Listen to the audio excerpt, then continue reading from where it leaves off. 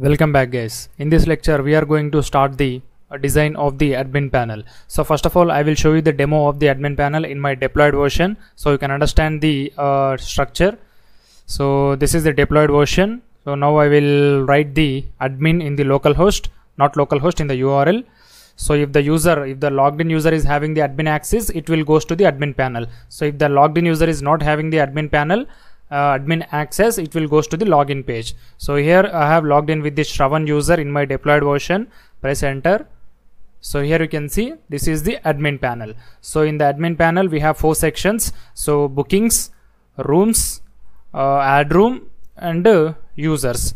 So here this is the bookings section. So in the booking section we are going to display the all bookings: booking ID, user ID, room, from, to, and the status. So these are the mandatory properties. So if you want to include some more properties by your own, you can include. So this I will show you the format of how to design this admin panel, so you can include the properties whatever you want. So in the rooms also I am going to display some properties like room ID, name, type, rent per day, max count, and phone number. And in the add room also we are going to give some input fields. So name of the room, rent per day, max count, description, phone number, type of the room, and for every room we are having 3 image URLs, right? So that's the reason I have given image URL 1, image URL 2, image URL 3. So when we click on add room button, so the room will be added to our application. So the last tab is the users section. So first we are going to start with the bookings. So first of all we have to create one new root. In that new root you have to create the same admin panel h1 text, and here we are going to use the entity tabs. So if you want to use the navbar you can use, else you can use the entity tabs. So compared to Bootstrap navbar, entity tabs is simple. So when it has the lower user criteria, so the navbar will be used by every person, but the admin panel is used by only some of the persons. So that's the reason you can use the entity tabs here. So let's go to the VS Code, and in the screens I am going to create one new screen, admin screen .js. Yeah. In this admin screen.js, now I am going to write RFCE, React Functional Component Export, and here I will write h1 admin panel, Control S, and now let's open the entity tabs, entity tabs, and copy the code of the first one. So here you can see basic tabs. Copy this and paste it in the div, and here you need to import that respective entity elements. Now format the document, and here remove these onChange function, we don't require here. So now let's change the titles of the tabs. So the first one is bookings, and the second one is rooms, and the third one is add room, and the last one is users. Copy this and paste it here and change the key 4. The key should be in the ascending order 1 2 3 4. So here I am going to change users or users list. So in every tab I am going to write one h1 text, h1. So the first one is having the bookings, right? Yeah, bookings, and second is rooms, h1 rooms, and the next is h1 add room, and the last one is users, h1 users, Control S. So that's it, guys. Now let's import this admin screen in the app.js.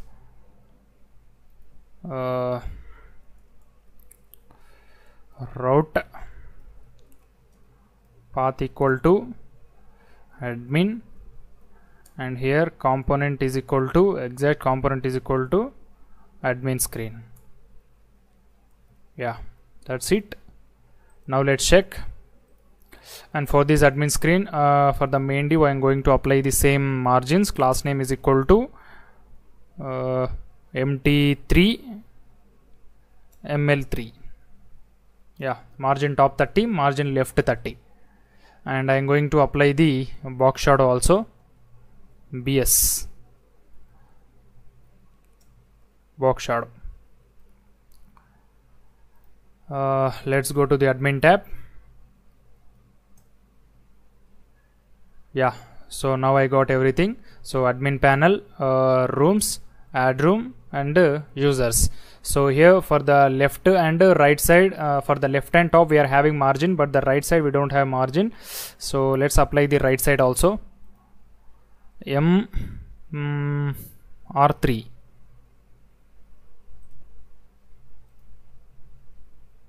Yeah, now it's looking much better. So first let's start with the bookings, and if you want to bring this admin panel at the center, you can bring it.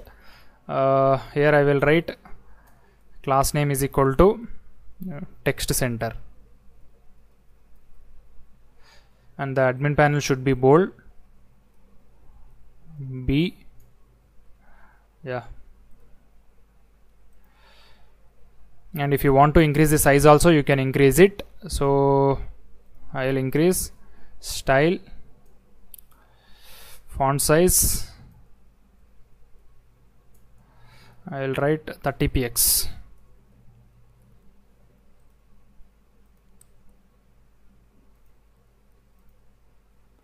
So I think we have declared the h1 font size with the important tag in the index.css. That's the reason it is not working. So replace it with the h2. So whenever you write important, you cannot override that. Now it should work. Yeah, now the size is increased, admin panel, and it's also looking good. And now let's start with the bookings. So here we have two choices. If you want to create separate components for the all the bookings, users, rooms, you can create it, or if you want to write the same thing here only, you can write here. So I think it doesn't have much code, so you can write in the same admin screen. So first I am going to write export function bookings. Yeah, so here I will write return div. So in this div, first I will write the class name is equal to row, and from this row I am going to use dot call md 8 or 9 columns. 8 columns is enough, or if you want to use complete 10, yeah, 10 is better. So I am going to use 10 columns, and here first I will write h1 bookings. So here I will remove this h1 text and I will write the component bookings. It's already exported. Here you can see no error, and I got bookings. So now I am going to send the API request. So first of all, import the use state and use effect here. Use state and use effect, and import Axios also. Import Axios from Axios, and here I am going to write use effect hook. The use effect function should be async, and here I am going to write try catch blocks. Try catch. So in this try catch I am going to write const. So first of all you have to declare the states here. Const bookings comma set bookings. Set bookings equal to use state. Initially it is empty, and here const data equal to await axios.post slash API slash bookings slash get all bookings. get all bookings. That's it. So we need not to send any parameter because we are retrieving all the details. So dot data, yeah, and that's it. And if our data is success, I am going to write set bookings same data. If it is having any error, just print CLG error. And I am going to put the loading and loading screen. So already we have the booking screen right side of the admin screen. So let's copy the loader and error.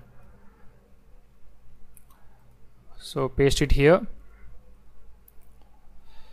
So this is the bookings, right? Let's see. Const loading and set loading equal to initially it is use state. So initially loading will be true. And after getting try response, that means if the response is success, just write set loading is equal to false. So if you keep this use state false, here you have to keep the set loading true. So that's up to you. Here also set loading false, Control S, and set error error. So here we have not given the error, right? Now let me give the error. Const error set error is equal to use state, initially it is empty. That's it. So if the loading is true, I will show loading. If loading is true, I will show loader. And sorry, you have to write below the h1 text. And if the loading is false, then you might get your response. So that's the reason I am going to write if bookings is true or bookings.length. Bookings.length is true, just print h1 text with the bookings.length size. So there are total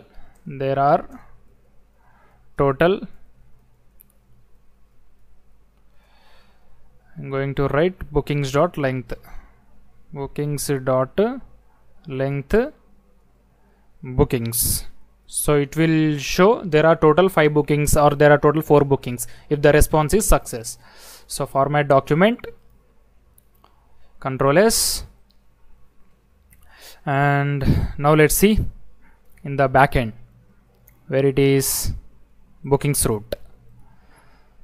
So it's very simple. You need not to write any conditions. You just need to send all the bookings. Router.get. So I think you have used router.post or get. It's not post, it get. Router.axios.get. Here also router.get. The route name is get all bookings. Keep it async. And here get all bookings. Try catch const rooms equal not rooms bookings is equal to await booking dot find. So no condition, we have to send everything. Response dot send rooms, not rooms, bookings. Else response dot throw error, response dot error.